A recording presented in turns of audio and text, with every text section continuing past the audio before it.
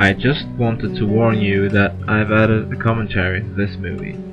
And if you don't like hearing someone who isn't speaking native English, which is fully understandable, then mute and listen to your own music, and I hope you will enjoy this one.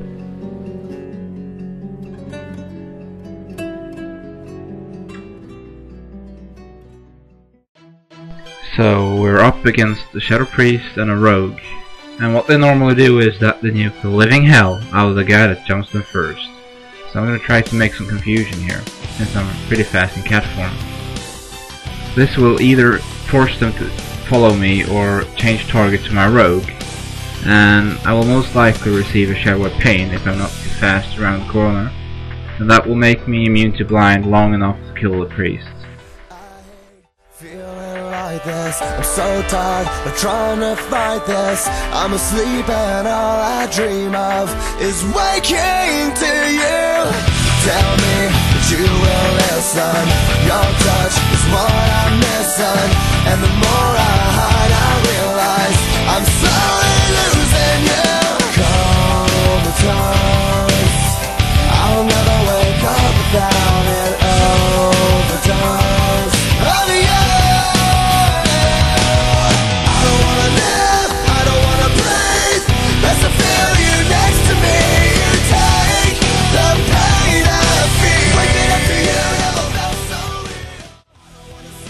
Next up is Resto Shaman Warrior.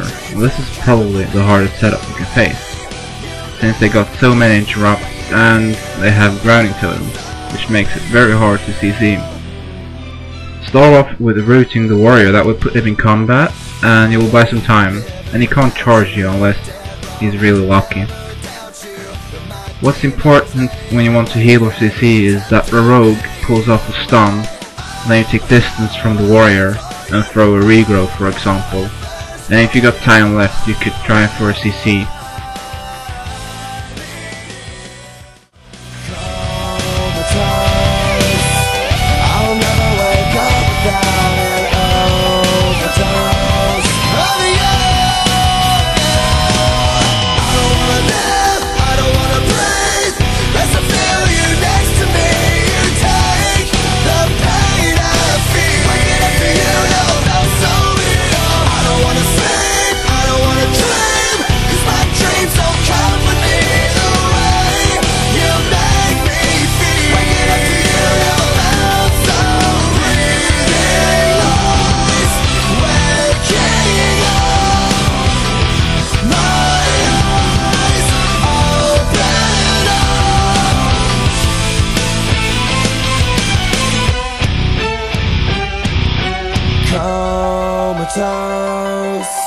I'll never wake up without an overdose of you. I don't wanna live, I don't wanna breathe. Best to feel you next to me. You take the pain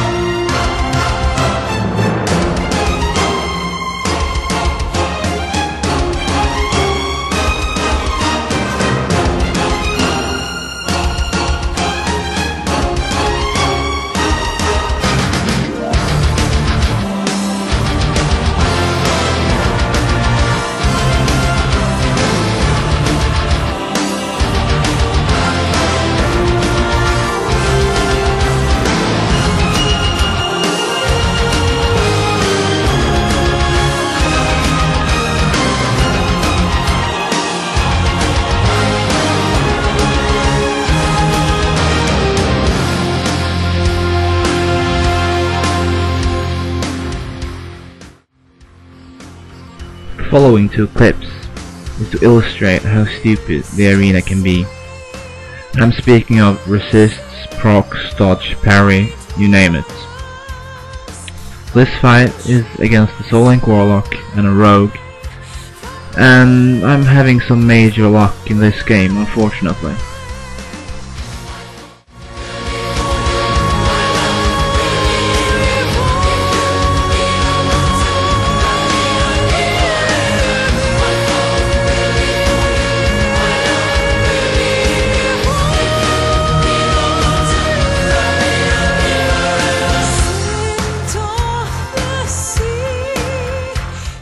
This is against the previous team, but it displays a bit more how it usually goes against this kind of setup.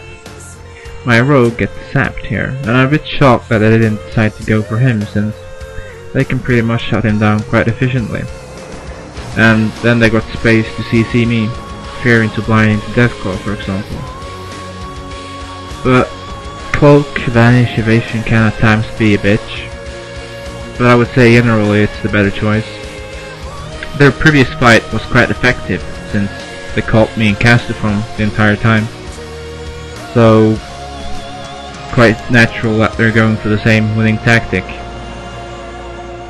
But, generally, the rogue is getting nuked against this kind of setup.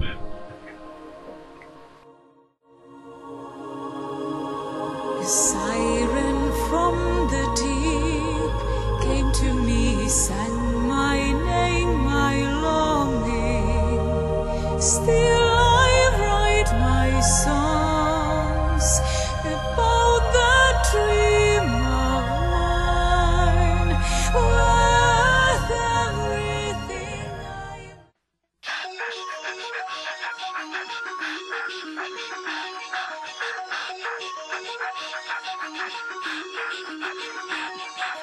4-5 the game before somebody else takes you out of the frame and put your name to shame, cover up your face. This is actually very simple. Just have to keep in mind that after he has used his charge, then you can pop your pet. So slow him, pop your pet, abuse follow.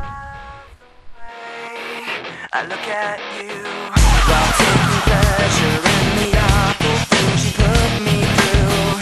You take away if I give in. My life, my pride is broken. You have to think you're never wrong. You live what you learn. You have to act like you're someone. You live what you learn. I have to add that Party Beast actually wins this game. Nice feint casting there on my counter spell, and nice survivability overall. You love the things I say I'll do. The way I hurt.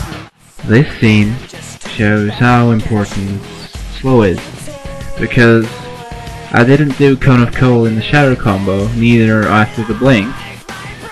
So that ended up with him bashing me, which isn't good in any way, just total waste.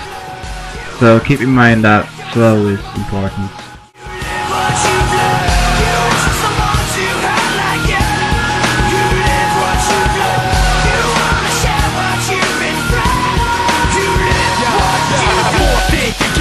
Somebody else takes you out of the frame.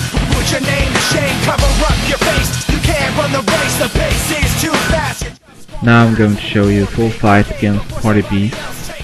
Keep in mind what the pet bug does, and I also have to add that Party Beast won most of the games. You like to think you're never wrong. You live what you learn. You have to act like you're someone. You live what you learn. You want someone to hurt like you. You live what you learn. You wanna share what you've been through. You live what you learn.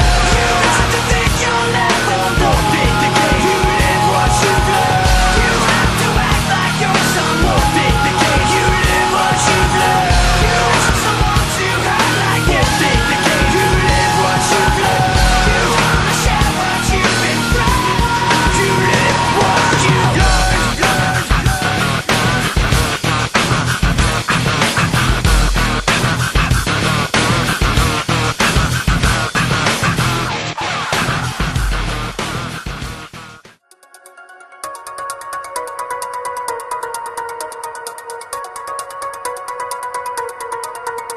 Don't you just love that cat range bug? I think it's been there since the beginning of the game.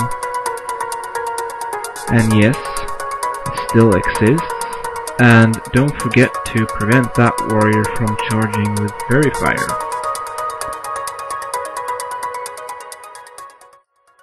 I believe going for the paladin is the best choice you can do. If you go for the warrior, then you rely on that the team is horrible. A good warrior will go shield and he will intervene his paladin. And the paladin, he will use his blessing of protection the second your rogue pops adrenaline rush and evasion. So yeah, burst denied, and he still got his bubble left for the second CD wave, which will get nerfed next patch. I'm sorry for the length of the movie, but after obtaining 2k rating in 2v2 we stopped, so we couldn't get more footage. And I kinda got a confession to make. I've quit and deleted my druid to spend some more time in real life. But I will be playing my mage a bit more casually, and I'm actually considering doing a mage movie later on. But that's for now, and I hope you've enjoyed the movie. See you around.